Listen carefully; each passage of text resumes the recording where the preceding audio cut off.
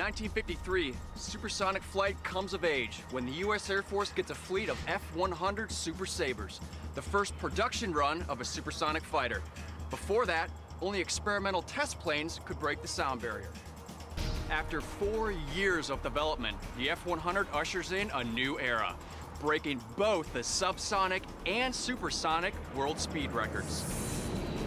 With supersonic flight, the F-100 marks the dividing line between first and second generation fighters.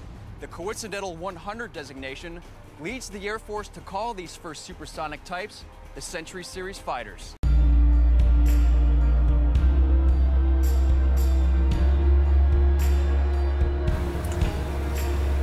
Welcome to Scale Model Kit Review. This is Steve Sutton with another review for you. This time, it's 1/48 scale HiTech F-100D Super Sabre by Monogram. Let's get a closer look at the side of the box here.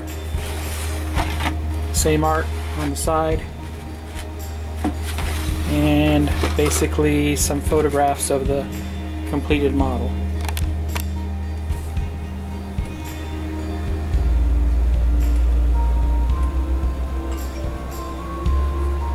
I picked up this kit used online, and it's a kit dating back from 1981. So let's open up the box and see what it looks like inside.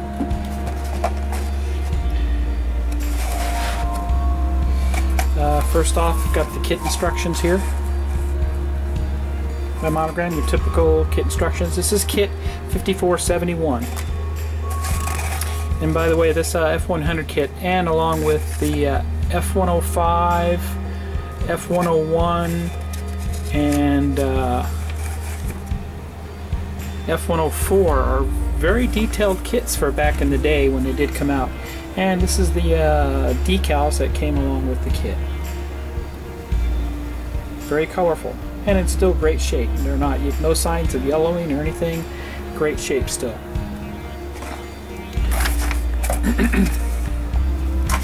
Some parts did fall off the screws, and it looks like they're bagged there. The reason why they call it a high-tech kit is because it did come with photo etch. So let me see if I can get a better view of this close-up of the photo etch. Came along with the kit. Okay, so it looks like some exhaust pieces, some antennas, and so forth. Maybe some seatbelt stuff, I can't tell.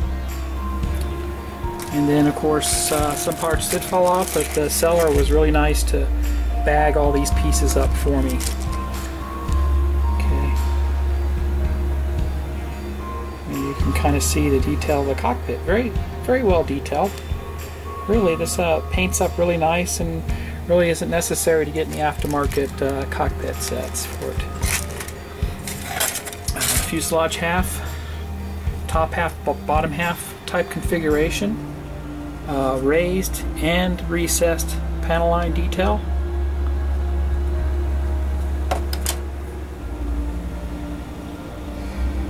Okay. And of course the bottom portion of the kit here, very detailed. Inside the wheel wells, air brake detail, some panels that are opened up, nose guns, detail for the armament for the guns on the nose. I mean, it's a very detailed kit for its age, for 1981. Moving on, very detailed landing gear.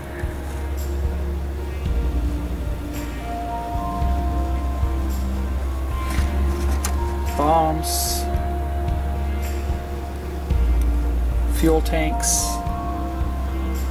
Like I said, mostly raised detail.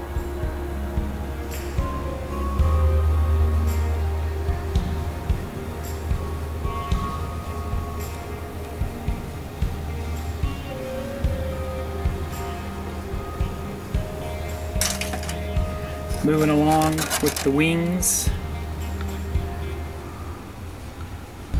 the bottom of the wing. Openings for the landing gear. Once again, some beef up plates on the wing. Once again, very raised detail, but some recessed, especially on the flight control surfaces, flaps and ailerons, which can be cut out and repositioned as necessary.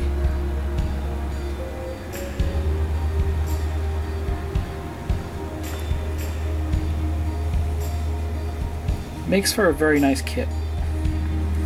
These are still readily available, but not in a high-tech version. High-tech, you're going to have to look for it. And of course there's some markings on the outside there that would have to be sanded down. Nice. And lastly, detail on the seat. You know, they got already got the seat belts on there, so you know, this is the case where you might want to go ahead and get an aftermarket ejection seat for this airplane. More landing gear, more gun stuff.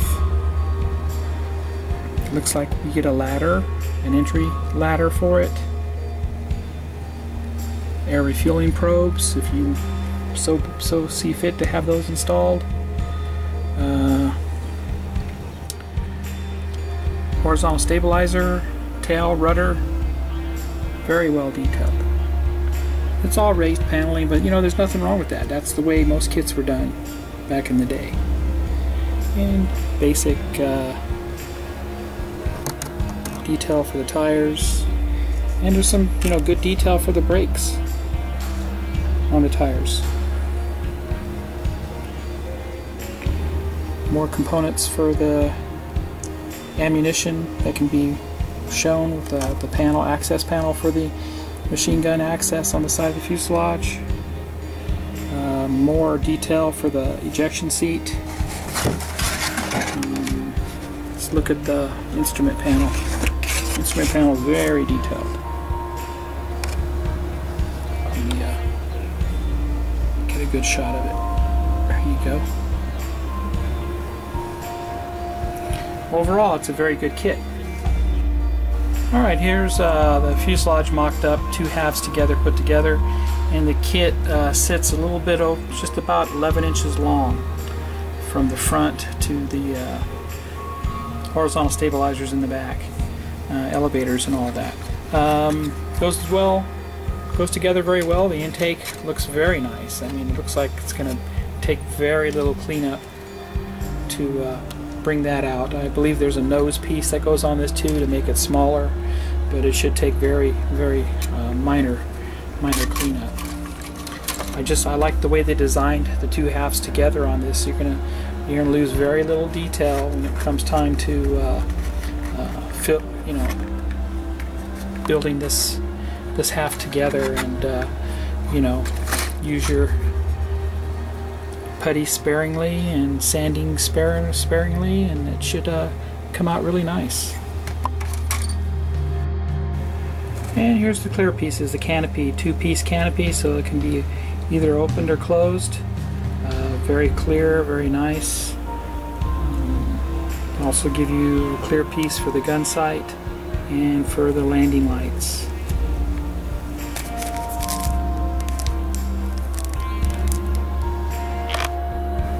Here's a closer view of the cockpit.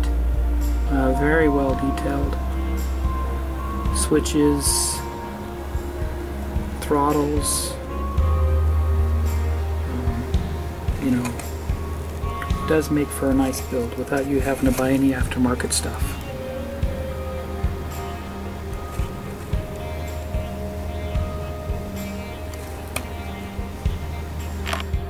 Here's the intake. It attaches to the front. There's a little bit of flash there, but that makes it nice because really it's almost like a seamless intake, so really going to be very little cleanup and just a little bit of filler around the edges where it attaches. Came with two different exhausts.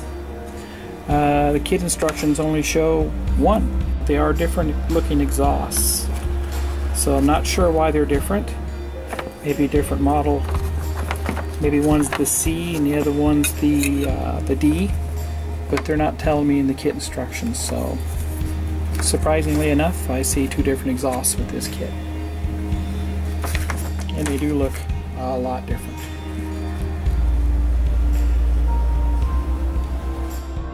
Give you a closer look of the decals.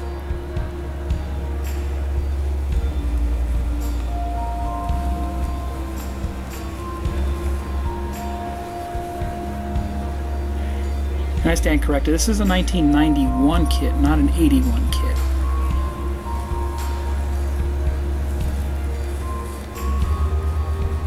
Very detailed.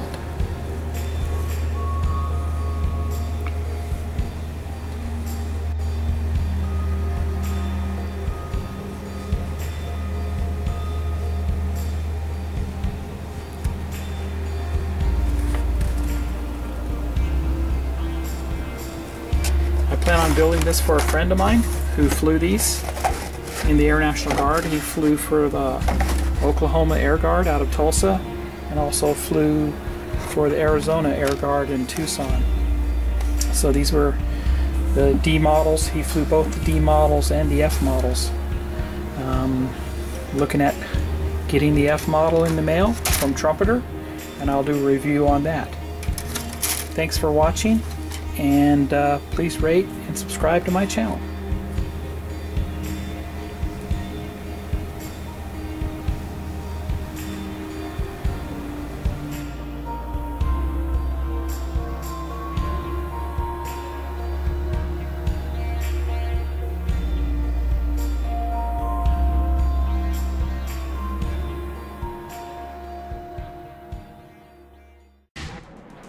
The Super Sabre's design springs from a long line of successful development projects at the North American company.